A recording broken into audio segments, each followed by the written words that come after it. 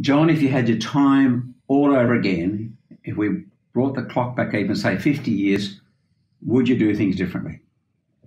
Well, there are some things I definitely would do differently. There are some where I live, even at the latter end of my life, with doubts why I'm not sure. And there are some things that I would definitely do the same. If I start perhaps with the negative side, if I had my time over again, I think I would dedicate a larger percentage of my time to two things that maybe suffered neglect. One of them is my wife and family.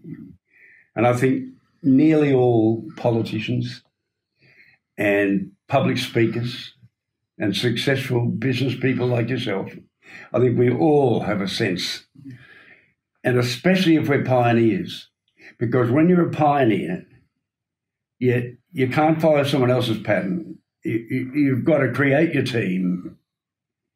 And,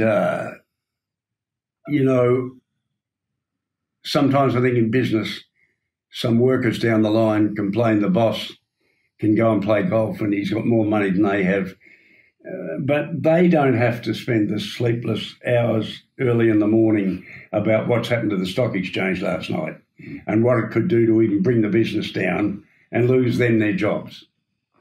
So when you're a pioneer, as I was in a number of fields, you end up with responsibility that takes you away from your family inordinately in terms of both time and effort.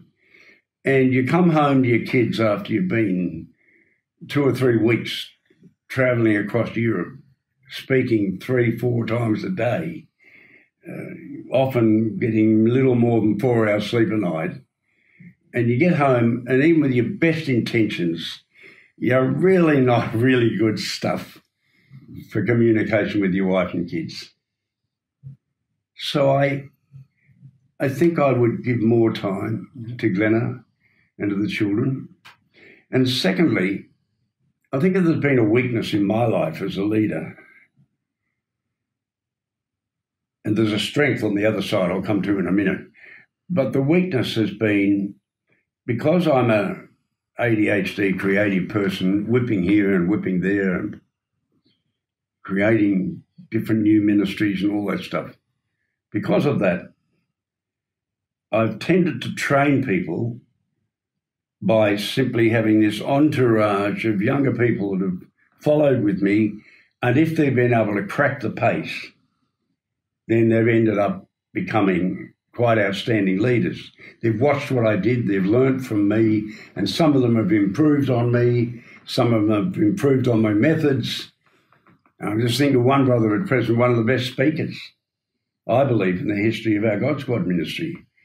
And from the way things look in the Anglican Church, he, I think, will be a bishop before long.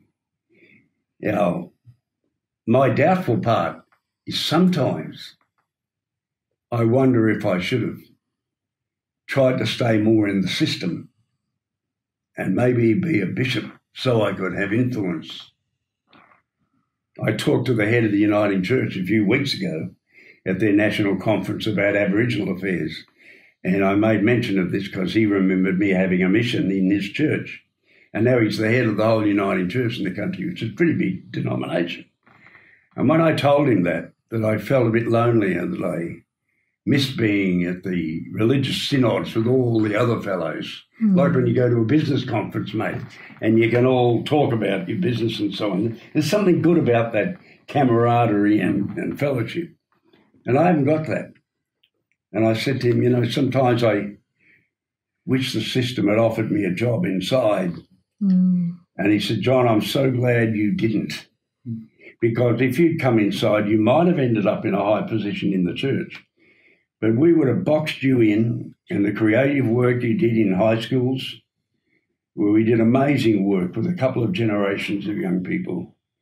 The work you've done in the music industry, which hardly anyone knows about in this country, but I've done massive work through all sorts of connections with the arts industry. the books that I've written, he said that stuff wouldn't have happened if you'd locked inside. So that's a part where I think, would I have done things differently?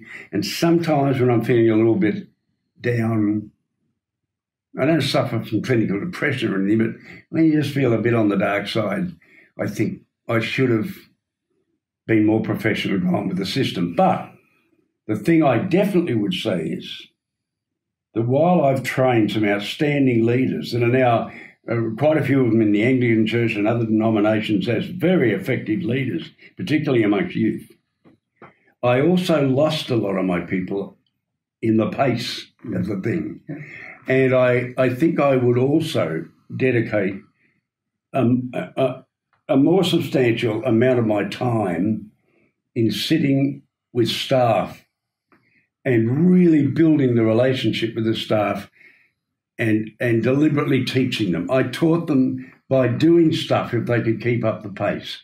And I've got some people probably have some feelings of even maybe mild anger about me because some of them thought that I wouldn't respect them if they couldn't crack the pace. And I never felt that. And in fact, I never had very high self-esteem. So when some of these guys would improve, I sort of saw them as equals, so I didn't really want to sit there and teach them.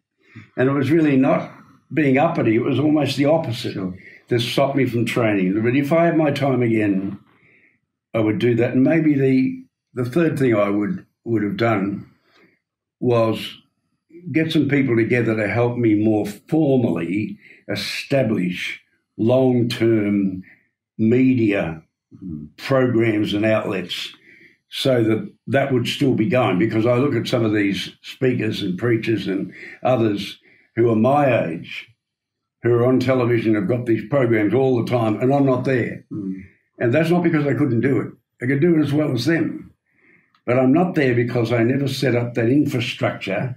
I never gathered around me that group of people. And I wish I had it. I wish I could do that again. But to finish, to go out there and speak a message of hope in a world that's so hopeless, to speak a message of peace and reconciliation in a world that's so warlike and divided. It didn't finish with the Second World War. The world's such a mess. I'm so glad that I spent my life in the public marketplace, not in the chapel, speaking to the people that would never hear it in the church because they'd never be there. I'm so glad I concentrated outside of the walls of the sanctuary and spoke at football grounds, in pubs, packed out, speaking at the counter at the bar, at rock concerts, all sorts of places outside. I'm so glad I did that. And finally, I am so glad that all of my life has been shaped by the teaching and example of Jesus. Now, don't look to me to be the best example in the world. I'm not.